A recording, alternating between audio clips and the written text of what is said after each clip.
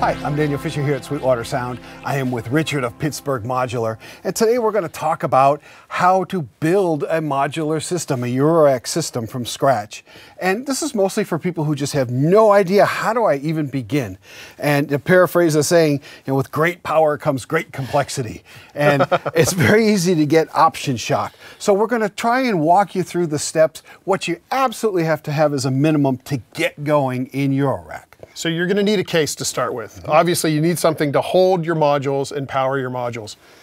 And there's a lot of options available. You could start, if you're just dipping your toes in, you're maybe modular curious, we like to say. A smaller case is going to be what you want to start with. And that's a great way to get into it too, because then it's not overwhelming. But if you do have a solid idea you want, or maybe you have a small case already and you want to get a little bit bigger, something a little bit larger, a desk case or even a travel case is an option as well, depending on what you're going to be using this for. And if you're a player and you want something that you can really dig in and perform on, then maybe something with a keyboard is going to be better. You're right. Modular is all about choice, but it's all, if you start small, none of those choices are overwhelming, and it's a really great way to get into it. And you talked about some of the choices and all of the options. Usually when someone buys a synthesizer, it comes with an oscillator. The oscillator automatically goes to the filter automatically goes to the amp. The envelopes are already connected to the filters and the amp, and you just start. Yes. So when you have an empty case, what are you going to start with? That's a great question, because when you buy a synthesizer, it comes with everything you need. You don't think about it. You don't think necessarily that a sound is made up of 7 different components. You just say, okay, I press a key and that makes a sound. But in a modular, you do have to build it. And the first place you want to start is with the oscillator. There's a lot of oscillators available, and they all sort of cater towards different genres and different sounds. We are big fans of our Captain Big O here, big beefy analog East Coast style oscillator, but it does have some of that West Coast flavor. But the important thing is that you have a lot of choice with the oscillator pick. So this one has a lot of different waveforms, and that's your base. That's going to be your foundation of the patches going forward. You need an oscillator. Okay. So now we've got a sound. Where does that sound go next, typically?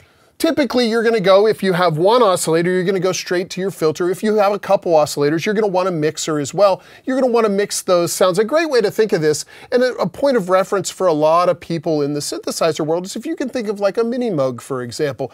That is really the foundation of subtractive synthesis. So if you just look at that panel, that's a great way to imagine it. You start with your oscillators on the left. We have 3 here, but it could be 1 or 2. And then you would go into a mixer. In this case, we have our mixer all the way to the right here, but you'd put it anywhere in a case.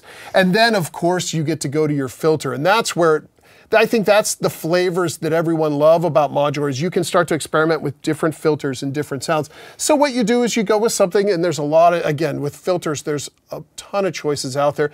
You find one, listen to some demos, find one that sort of scratches your itch a little bit, and that would be the second step, definitely. And then from the filter, we're going to the amp.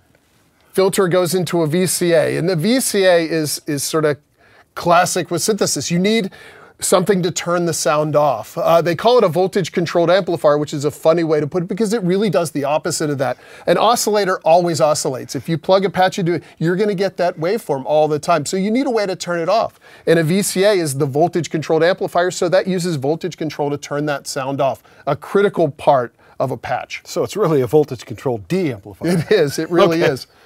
And then, so now we got the oscillator, we got a filter, and in this example, like the Mr. Filter, it already has the VCA built in and an envelope built in. But assuming we didn't have that, the next step is now we got to control this stuff. Exactly. So what we've done is we've built our audio path, our oscillator into our filter through the VCA. That's the audio signal path. Now we need to control it. And you do that with an envelope would be the way you would control the VCA. Typically, you would either want an ADSR envelope, which would be a traditional East Coast synthesis envelope, or you would go with a function generator, which is maybe a little less, it has an attack decay, so less control there, but a lot more wide range in what you can do with it. You can be an LFO with it. It can be a slew generator. So a lot of things maybe less well. But when you're starting out, it's a great option because it gives you a lot of patching for little space. And then some other controllers. So now we've got an envelope, but what would you want to kind of create the sequence or arpeggiation of pitch or tone or things like that?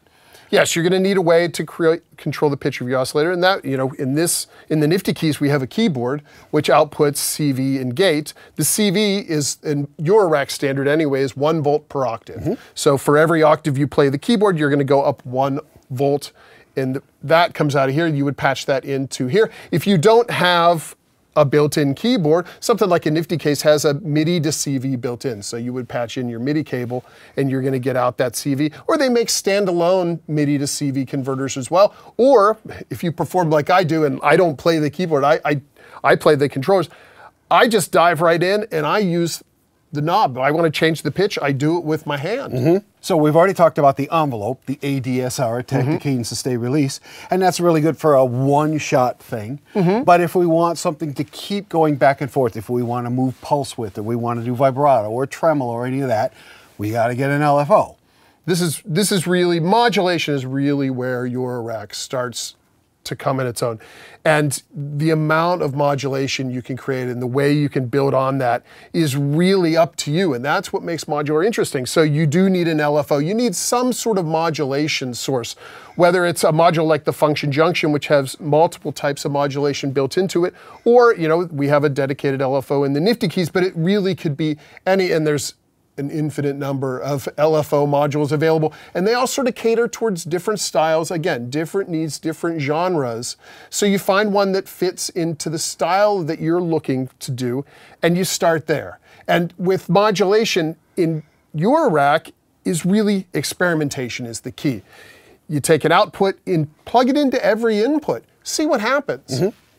And then for me, all of this stuff sounds great, but I've got to have some sort of ambient effect at the end, whether it's in the rack, either a delay or a reverb or something, or an external pedal or something like that. But it's like, if I'm going to be doing arpeggiations, I'm going to want delays. If I'm going to be doing ambient stuff, I'm going to want some reverbs or a combination of both.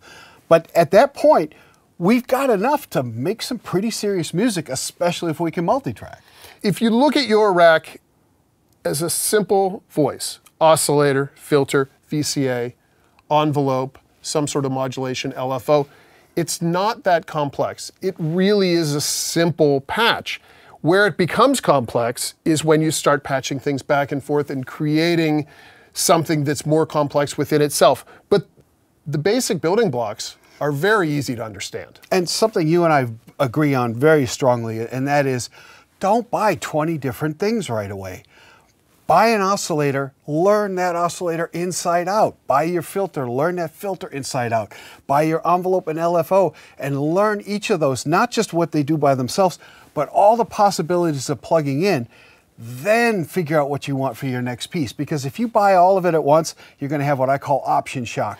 And you just, it's like, what do I do? I don't know. What do I do? I don't know. What do I do? I don't know. What do I do? I don't know. There's just too many possibilities. So, and this is no matter what synth you get, I always say this, learn the individual things inside and out before you get more complex. You'll always be glad you did that. It's so easy to get, when you're planning your first modular synthesizer, it's so easy to get excited about every module you read about, in every module you watch a YouTube video about. I do it.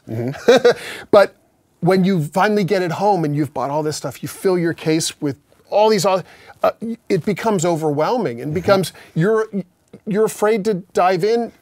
I don't know, I don't know, I don't know, I don't know. So what you want to do is start small. Start with what you consider a minimal voice. Learn it. And as you learn it, understanding synthesis is what you're really learning, not just those modules. That's going to guide. You're going to say, okay, now I get it. You know what? I wish I really had a second envelope because I would like to do this. Then that will guide really quality purchases after that. Excellent. So hopefully that gives you a really good idea of how to get started with Eurorack modular synthesis. If you have any further question about any of this stuff, please contact your Sweetwater sales engineer. My name is Daniel Fisher. This is Richard of Pittsburgh Modular. Thank you very much for watching.